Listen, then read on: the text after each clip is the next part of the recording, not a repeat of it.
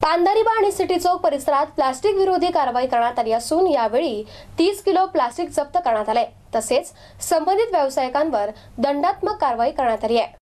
महानगरपालिकेचे उपायुक्त रवींद्र निकम यांच्या मार्गदर्शनाखाली झोन क्रमांक 2 च्या कार्यक्षेत्रात प्लास्टिक वापर करणाऱ्यांच्या दुकानांची तपासणी मोहीम महानगरपालिकेचे स्वच्छता निरीक्षक आणि नागरी मित्र पथक यांच्या संयुक्त विद्यमाने राबवण्यात आली आहे। यावेळी पानदारीबा आणि सिटी चौक परिसरातील एकूण 15 दुकानांची तपासणी करण्यात आली आहे। त्यामध्ये काही दुकानदारांकडून 30 किलो प्लास्टिक जप्त करण्यात आले, तसेच त्यांना 9,000 रुपयेही दंड ठोठावला गेलाय।